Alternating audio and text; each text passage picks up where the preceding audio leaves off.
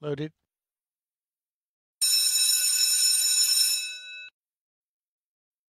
Two to one each of 2 and 4 on the off.